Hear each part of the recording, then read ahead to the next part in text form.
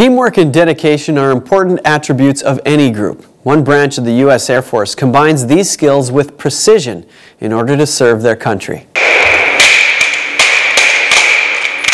The smacking sound of rifles landing precisely in gloved hands, a skill that Airman Billy de Graffenried says comes from a lot of practice. I wake up in the morning, go to the gym, train, go to lunch, train. This well-trained squad performs complex routines of footwork and dangerously precise gun throws. During performances, the Honor Guard drill team comes within inches of disaster. That goes to how much trust I have in these airmen. You know, just like I trust them to put the blades around my head, you know, I trust them to lay down bullets for me if we were to be in a war setting. There is a trust shared among the team. I can call these guys at any time of the night and ask them for something, and I love it. They're like my brothers.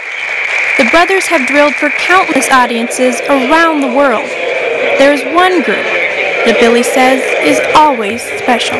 I'll have to say children, because their appreciation is always genuine, and their love, and they're so amazing. It's like when I put this uniform on and I drill for them, then I'm Superman. The team wears those uniforms for more than just throwing guns.